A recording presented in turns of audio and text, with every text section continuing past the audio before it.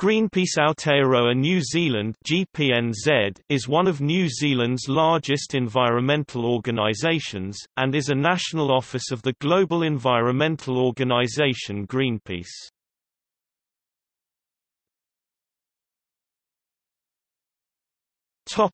History.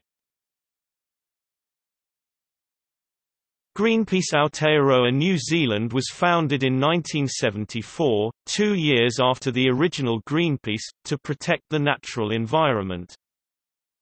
Greenpeace Aotearoa New Zealand emerged from an amalgam of 1960s and 1970s NZ peace groups and activists, who had for a decade been actively promoting their opposition to the Vietnam War and nuclear testing.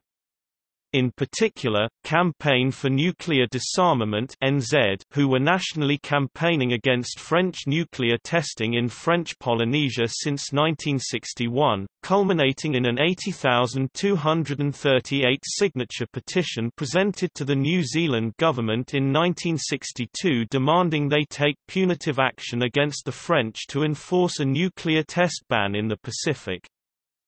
Two key NZCND leaders in the 1970s involved with Greenpeace pursued political careers, Richard Northey ONZM as a NZMP and Mike Rann CNZM as Premier of South Australia and Minister for Climate Change and Sustainability. Other groups in the Peace Collective included the NZ Peace Media, NZ Friends of the Earth, the Auckland Peace Squadron, and Project Jonah. There were two key developments in the New Zealand peace movement in 1974. The first was the official formation of the Greenpeace Foundation of New Zealand in April through the union of a collective of peace groups and their supporters. The second was the decision to send the yacht Fry on an epic voyage around the Pacific carrying the peace message to all nuclear weapons states.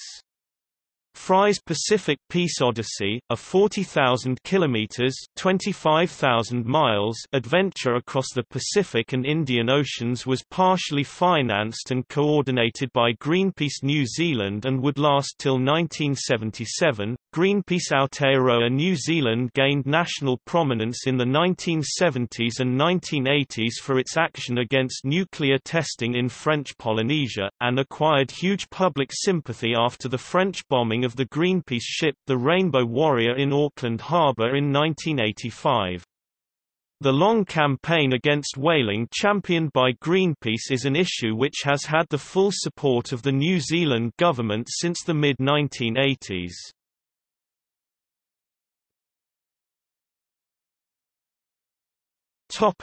Campaigns. Greenpeace Aotearoa New Zealand also campaigns against nuclear weapons and nuclear power, deforestation, the release of genetically engineered organisms into the natural environment, climate change, and toxics.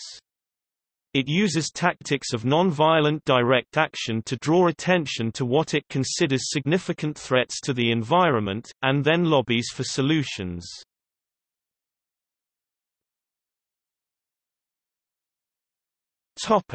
Clean energy economy. In 2011, Greenpeace head Kumi Naidoo expressed concern that New Zealand is moving too slow to realise its clean potential. In February 2013, Greenpeace released a report calling for New Zealand's energy production to be 100% renewable by 2025. The future is here, new jobs, new prosperity and a new clean economy report suggests New Zealand makes a dramatic shift to clean energy. The report was authored by a collection of European, Australian and New Zealand academics and policy analysts. This report states that nearly 30,000 jobs could be created through the expansion of geothermal and bioenergy industries, with geothermal potentially worth over $4 billion annually to the New Zealand economy.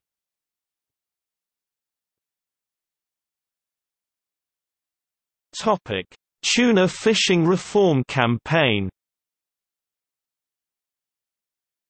Greenpeace had been involved in successful pressure to reform the tuna industry in the UK.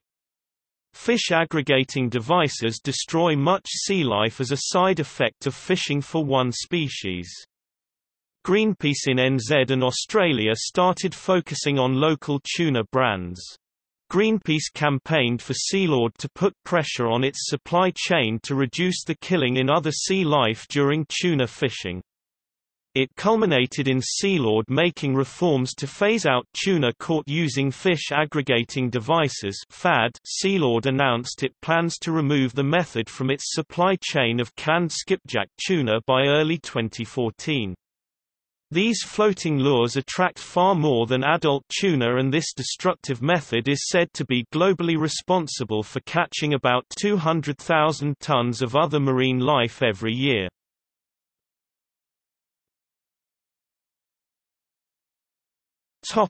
Oil at sea. After the Bay of Plenty Rena oil spill, Greenpeace volunteers assisted in cleaning up.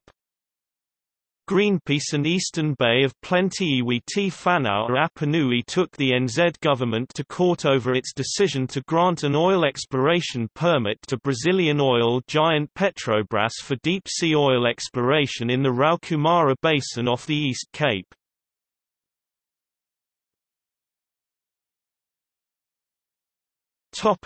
Greenpeace mission statement.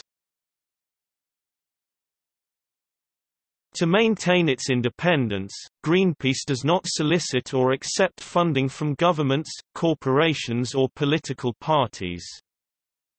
Greenpeace does not seek or accept donations that could compromise its independence, aims, objectives or integrity.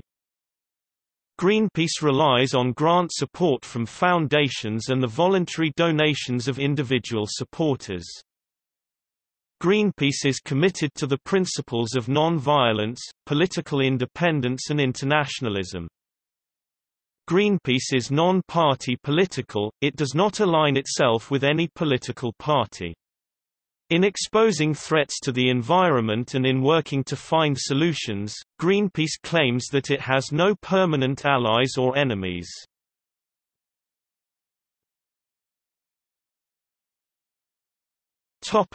See also: New Zealand's nuclear-free zone, Fry yacht, Environment of New Zealand, Environmental movement in New Zealand.